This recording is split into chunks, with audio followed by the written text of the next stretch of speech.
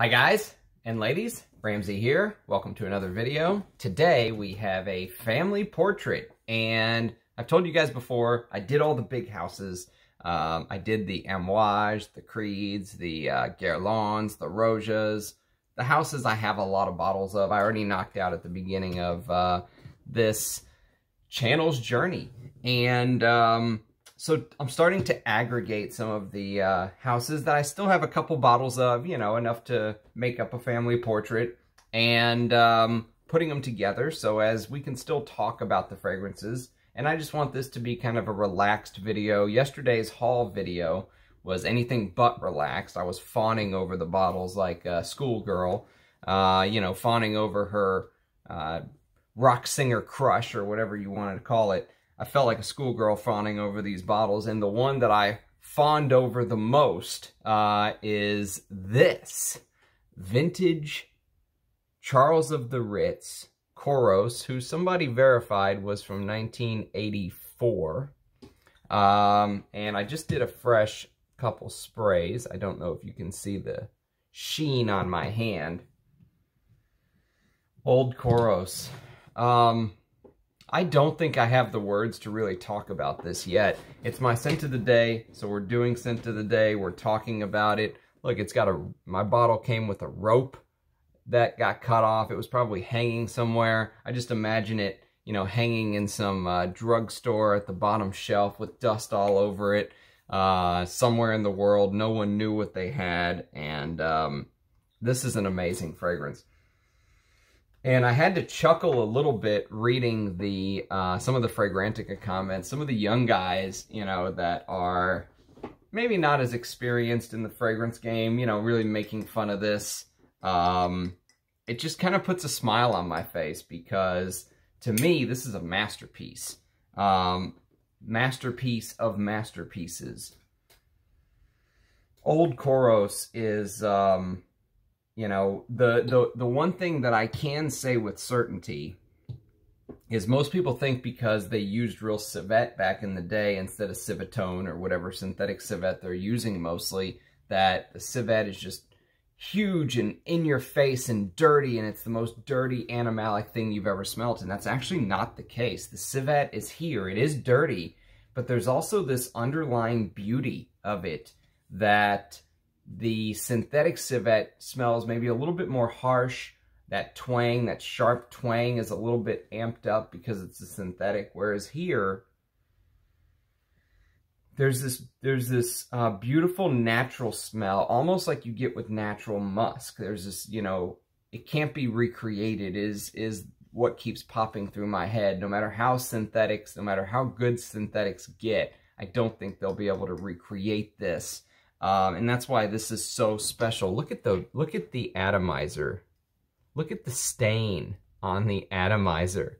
I love this fragrance. So happy to finally have a bottle.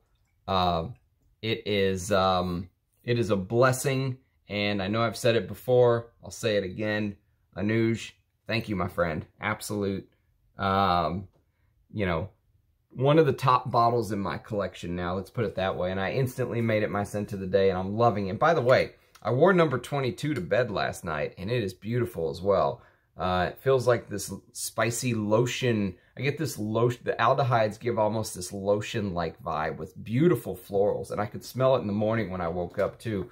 What a stunning fragrance number 22 is. If you're a fan of florals, that is an amazing fragrance. And, the quality of the ingredients that Chanel used, unbelievable. I mean, top notch. Okay, so let's do this family portrait. We're going to start with, this is going to be two houses. And one is going to be the house of Clive Christian. And the other is going to be the house of L'Artisan Parfumeur. And so L'Artisan Parfumeur is the second house. So this is, you can see I've got a couple sample sets here that I'll show you. And I'll show you some of the full bottles. Before we do the sample sets though, let's talk about the house themselves. So The first house is Clive Christian, and I'm going to read you a little interesting fact blurb that Parfumeur puts out. I love these little things, by the way. It says, the British fragrance brand Clive Christian Perfume, it emerged from the Crown Perfumery Company. They actually purchased the Crown Perfumery Company so they could use the Crown cap, that style that was copyrighted in the bottle and stuff like that. The predecessor already had a large following as the company's bottles contained an approved representation of Queen Victoria's crown since 1872. This remained the case after Clive Christian acquired the company in 1999. There you go.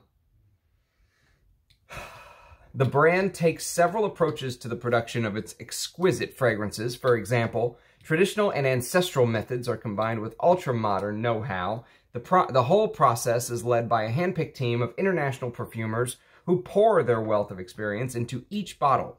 To live up to the long tradition and the royal crown, the aromas of the House of Clive Christian perfume should reflect beauty, elegance, perfection, passion, and luxury. This is achieved, for example, by the fact that each fragrance contains between 20 and 25% pure perfume. The fragrances of Clive Christian perfume are available for women and men. In terms of aromas, the company offers numerous options from jasmine, amber, and pepper to citrus and musk, leather, and rose. The product ranges serves all preferences and passions. Clive Christian perfume regularly brings new creations to the fragrance market, and despite the wide variety of products, the flacons always have something in common. The vials are all kept simple yet elegant. You are already visually spreading a touch of luxury, and they are closed with a replica of the Royal Crown of 1872. So, Clive Christian is kind of one of those high-end, you know, bougie brands, you could say, that they're kind of up there with Creed to me as far as, you know, presentation goes. And some of their fragrances are outrageously priced. I'll show you which ones I think are not worth it. But first, we're going to start with one of the ones that is worth it. And I've shown this box before on my channel. This is the ostrich box. You can see the Clive Christian logo embossed right there. Ostrich box, me lord. Yes, ostrich box. It actually is a really nice box. If I carried my fragrances around this way, I would really enjoy it. And it opens up like so. And it has the Clive Christian logo there. Very plush. Very silken smooth. And then, of course, it sits in a bed of silk. All of this is like pre-Roja days. So, actually, there were fragrance brands like this for a long, long time. This fragrance is called C for men. And this is a 50 ml bottle that you can see. I have made a pretty good dent in. I actually really like this fragrance. This is a fragrance that came out a couple years after an international hit from the House of Tom Ford, which was called Tuscan Leather. And this is Clive Christian's take, if you will. There's the crown, the tacky-looking crown. This is Clive Christian's take on Tuscan Leather. It apparently has oud in it, although I don't know how much oud my nose detects, but you know what we say on Ramsey's channel. If the brand says it has oud, then we'll say that they're correct and it has oud in it. Who knows how much oud is in there, but they do say that there is oud involved. And it's just a little bit more nuanced. There's elemi. It's a very complex fragrance, actually. Mate tea with elemi, thyme, and citruses at the top. Christian Provenzano is the perfumer, by the way, with cloves, raspberry, orris, jasmine, cardamom, rose, saffron, cinnamon, and cistus. And the base is amber, tree moss, costus, gaiac wood, leather, musk, oud, styrax, tobacco, tonka, vanilla, frankincense, cedar, and cypress. It's a very complex fragrance, and it says here that the production was apparently discontinued on Parfumeur, which is a little bit sad. because this is one of the best fragrances that Clive Christian did. Some of their new stuff that I see put out, I am not really interested in trying some of that stuff. You know, they're doing all these flankers now, and you know how these brands get. But this, if you can find this, C for men, and you like leather scents like I do, this might be one to scoop up. There's still bottles floating around. The House of Clive Christian doesn't get much hype. I don't see it talked about very much. I do see it talked about, but not very much. You know, it's kind of one of those things that, for whatever reason, it never really got the hype. I don't think it ever really had a hit. You know, Creed had a Ventus that brought in the bros, if you will. It brought in the people who don't know much about cologne, you know a Ventus. And Clive Christian never really had that hit. So even though they have great fragrances like this, that sit in an ostrich box, me lord, it's still not really, you know, it's not really mainstream, I would say, to me anyways. But this is what a full presentation looks like. And, you know, they're expensive though. That's the downfall with the House of Clive Christian. Now let me show you the second presentation, which is 3 30 ml bottles that I have. And the next fragrance we're going to talk about is 1872 for men. Now this one opens up like so, and voila, you get a blurb about each one, and you get the bottles themselves. So we're going to talk about these three. The first one is going to be 1872 for men. This is a fragrance that I've noticed has been being talked about all of a sudden by some people who I will occasionally watch their channel from the background just to see what kind of insane things that they have to say. And 1872 for men is a citrus fragrance, basically. If you like fragrances like Creed's Royal Water, that's the juniper heavy one. This is similar to that, you know, citrusy style. It came out in 2001.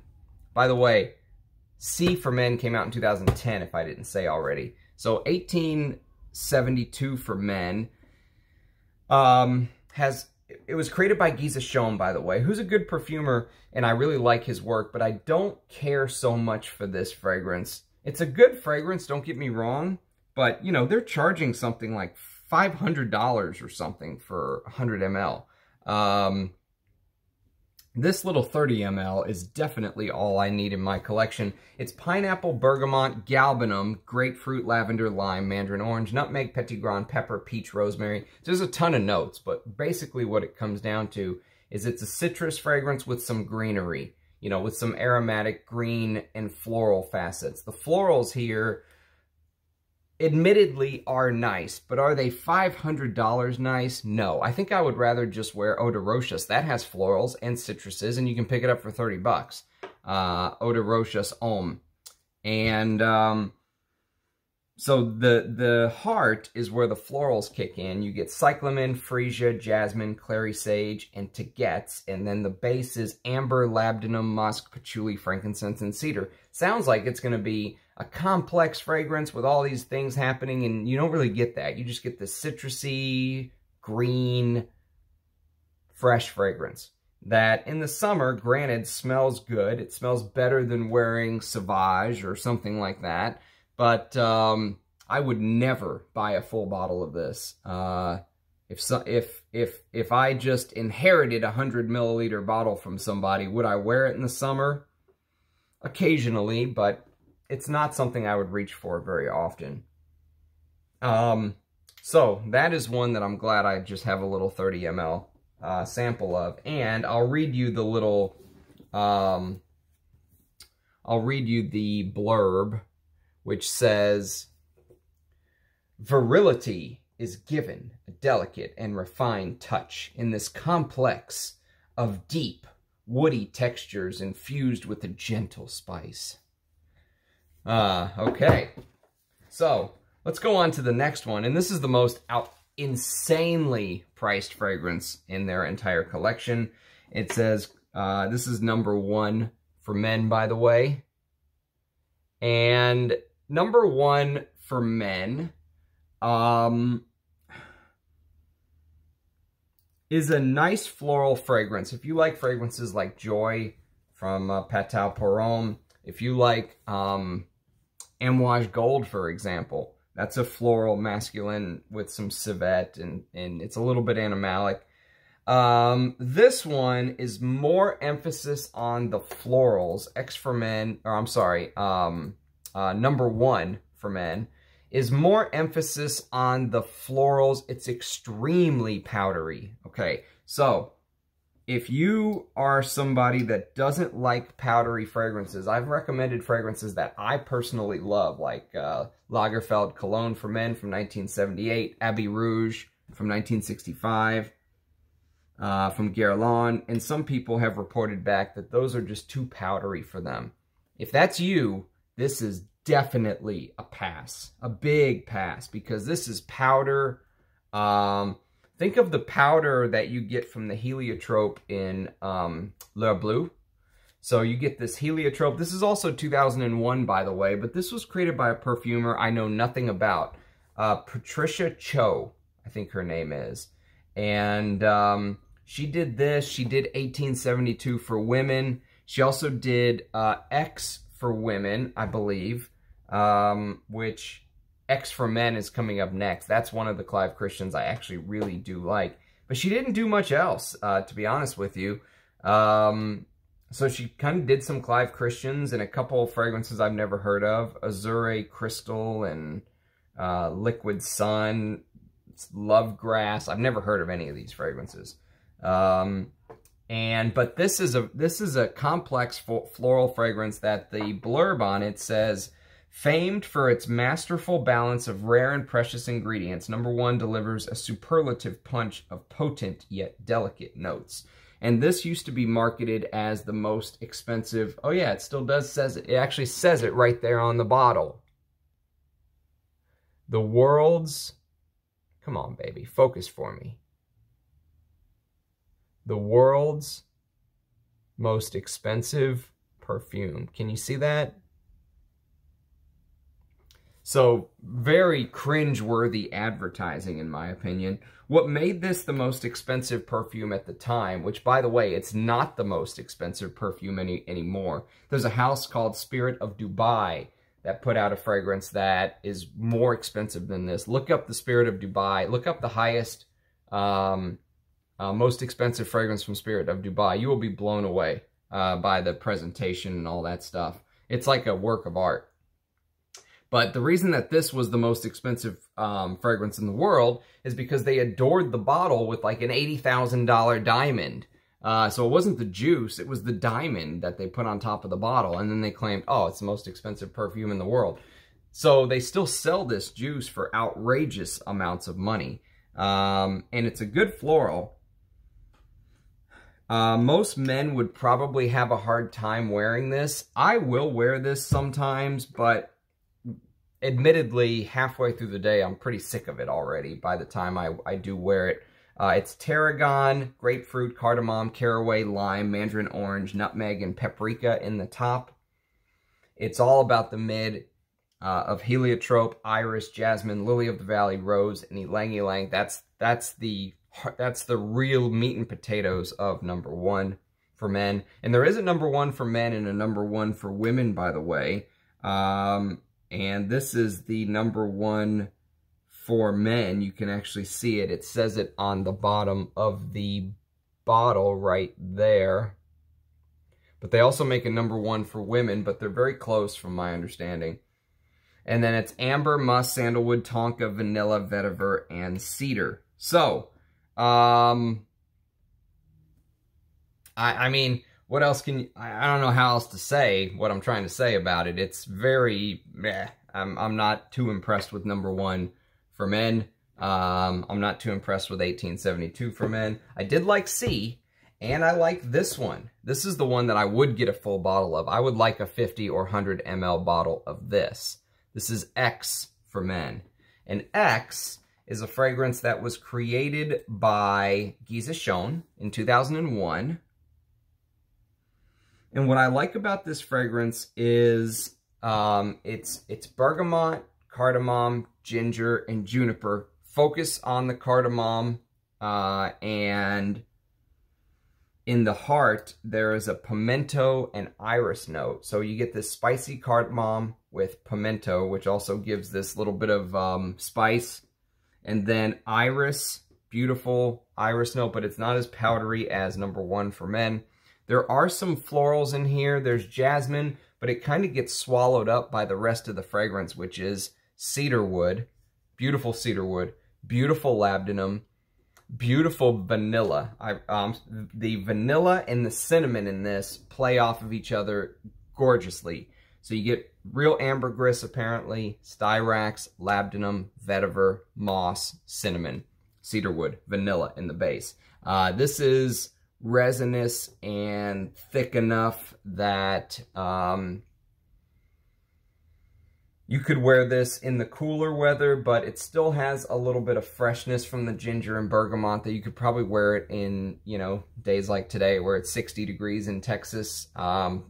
This would work beautifully, and this is one I would like a full bottle of. I would love a full bottle of X for men.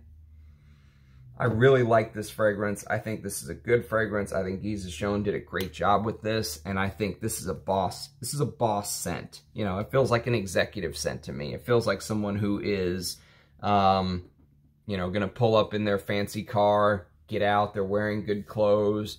You know, they go to the office, they go up the elevator to the top floor. Everyone in the meeting room is waiting for them. That's what this scent reminds me of. Number 1 for men does not remind me of that at all. And 1872 for men just feels like a normal run-of-the-mill citrus, but this feels like a special fragrance.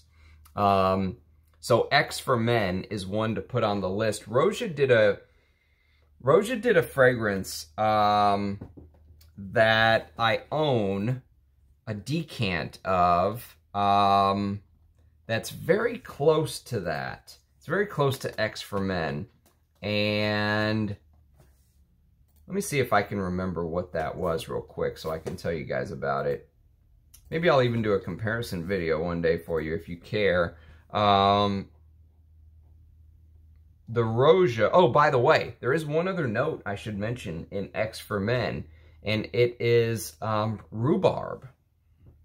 There's apparently a rhubarb note in here, and rhubarb is a very underused note.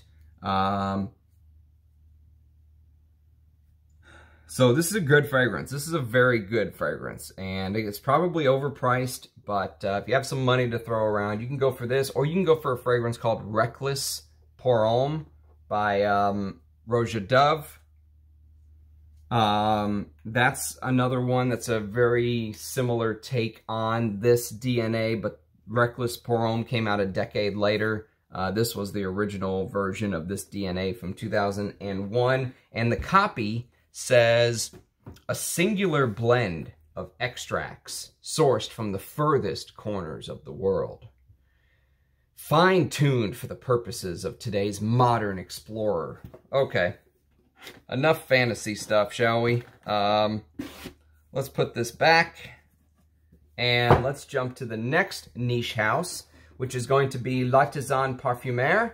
And I'm going to show you a few other little 30 ml bottles. This is really how I should buy fragrances, because I don't need 100 ml bottles of everything, except for Old Koros. Everyone needs 100 ml bottles of that. Okay, the first one is a Jean-Claude Elena, actually, believe it or not. And it's called L'Eau d'Ambre Extrême. Now, L'Eau d'Ambre Extrême also came out in 2001, just like the Clive Christians we were talking about. Must have been a popular year for fragrance. This fragrance really shocked me. I was not expecting to love this fragrance as much as I did. It is cardamom, nutmeg, mace, and pepper in the top, with patchouli, Turkish rose, benzoin, sandalwood, musk, tonka, and vanilla. The tonka and vanilla and benzoin are the stars of the show, which make this an amber. Go figure. L'Eau d'Ambre Extrême. There was a L'Eau d'Ambre that came out something like, 15 or 20 years before 2001, but it didn't have the longevity, so they made L'Eau d'Ambre Extrême, and Jean-Claude Elena knocked it out of the park. This is a amazing amber. One of the best ambers in my collection, actually. If you're a big fan of amber fragrances, this is one that you should not sleep on. Sometimes I'm a little hit or miss on ambers. Sometimes I like them, sometimes I don't. Sometimes I find them boring. This one kept my attention when I wore it to bed once. I've never given it a full wear. It's probably going to be too hot for that soon. But I'll tell you what, if you're an amber lover, if you like fragrances like Grand Soir and stuff like that, check out L'Eau d'Ambre Extrême. Don't sleep on this one. And try to get one of these old bottles if you can. Anytime you can go older bottles on some of these brands, that's probably what you want to do. Although at the end of the video, I'm going to tell you that one of the newer bottles that I went for actually did work out. And it is a good reformulation, if you will. The next one in this little 30 ml packet that I want to talk to you guys about is a Bertrand Duchefort. So as you can see, we're talking high quality perfumers for the House of L'Artisan. This is Mon Numéro 10. Okay, so Mon Numéro 10 is classic Bertrand Duchefort because it does have a frankincense note. Came out in 2009, and you know Bertrand Duchefort made something else very special right around 2008 called Jubilation 25. So he was in the mood of frankincense. And this is frankincense cedar with red pepper and cinnamon. And I almost detect like this Divana note that comes and goes. It's spicy because of the pepper, but it's also smoky. The frankincense gives off this burnt quality sometimes. And this is another one that I wore to bed. I loved it. I've never given it a full wear, but Bertrand Duchefort is one of my favorite perfumers, and I think this is, I'm glad to have this. I really, really enjoyed wearing this fragrance. So 2 out of the 3 30 ml so far are good. Now we're going to go to a full bottle, and this is another Bertrand Duchefort. This is called Al Oud. Now, Al Oud is L'Artisan throwing their hat in the oud ring. They did it in 2009 when everyone needed an oud after Tom Ford's Oud Wood came out a year or 2 before this. What Bertrand Duchefort did here is he made an oud fragrance that oud was not necessarily the center piece. There is oud, but there's other facets which make this scent interesting. Specifically, cumin and date. Those two are a tag team that have come together, let's say, in another fragrance that I really like called L'Enfant Terrible from Javoy. And cumin date combo works really well there, and it works really well here. There's also iris and leather and cardamom. It's very spicy in the opening. The cumin, especially in the opening, will really hit you, and it might even shock you the first 10 minutes. But let it dry, and you'll realize this is a good fragrance. There's a lovely rose note, too, that tends to come out. And then the base is myrrh, patchouli, sandalwood, tonka, cedar, and civet. That civet mixes with the cumin, mixes with the frankincense and saffron, because there is a bit of that in here as well. That's his DNA, you know. He's a frankincense, you know, he is an incense master, you could say. Good fragrance, but I wish I paid a little bit less and got this in a 30 ml too. I don't really need a 100 ml bottle. I did get a good price on this though. But there are some differences in the bottles I should mention. This is a 7-sided bottle. This is one way you can tell when L'Artisan Parfumeur bottles were issued. This next one, it's going to be called Dzongkha, is actually an 8-sided bottle. I don't know if you'll be able to tell. This is a 7. This is an 8-sided bottle. And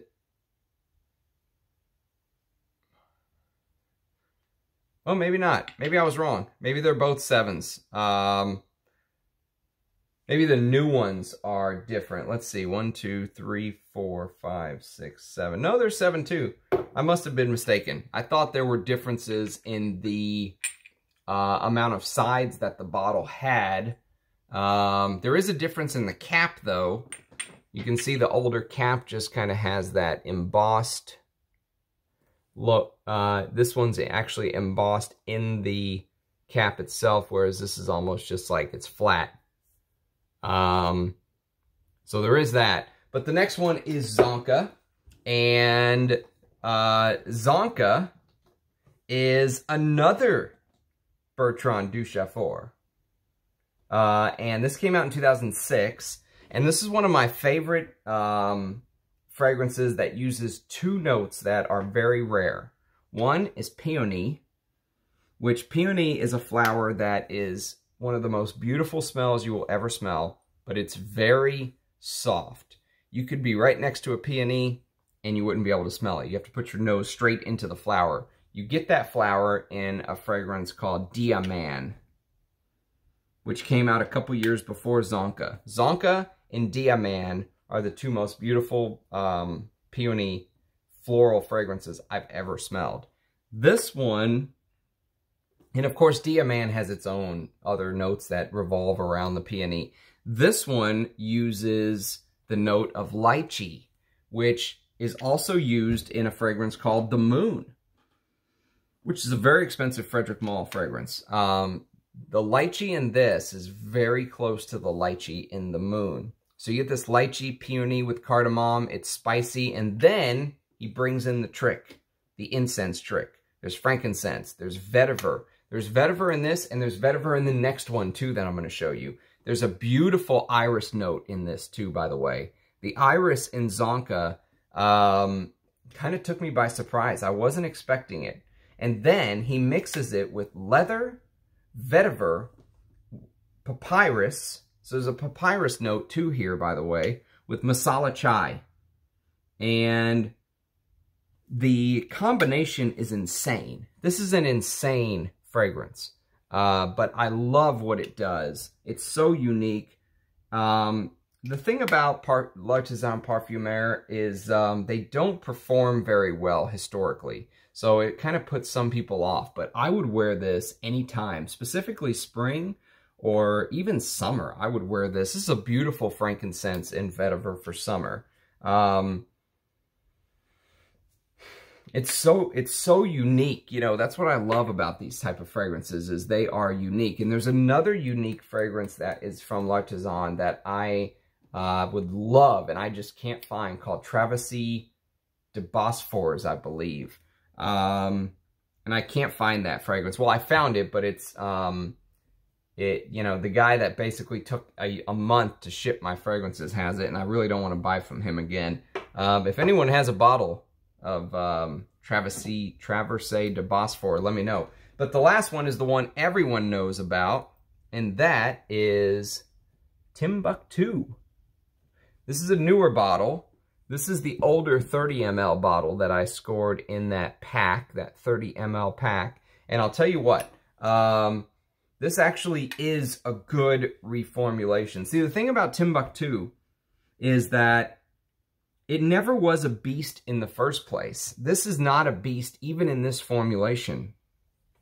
So it's just missing a little bit of depth from the new one, a little bit. You might even have a hard time telling the two apart. But Timbuktu is one of the most creative vetivers.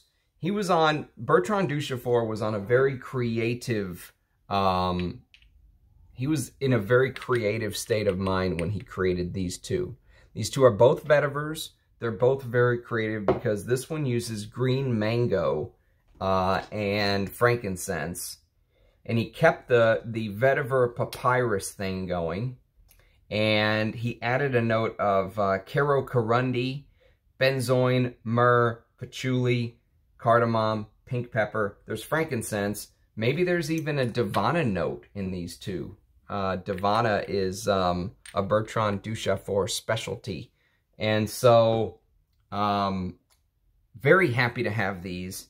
Timbuktu is another, if you want to wear a vetiver in the summer, in the warmer weather, and you don't want it to be encre noir, dark kind of feel, Timbuktu works beautifully. And because it also doesn't, it doesn't have this huge projection that's going to put people off. You know, it's a little bit softer and closer to the skin. And so because of that, I'm actually very happy to have a backup bottle of Timbuktu. I love wearing this in the heat, and the heat is right around the corner in Texas. This is 2004, by the way. So Timbuktu is 2004, Dzongkha is 2006. And so that's my family portrait of L'Artisan and Clive Christian. Let me know if you have experience with these. Let me know if there are other L'Artisan or Clive Christian fragrances I should hunt down. I love seeing your faces in the comments. I just thought we'd do a little bit of a relaxed video after the excitement of yesterday with the unboxing and the dual videos.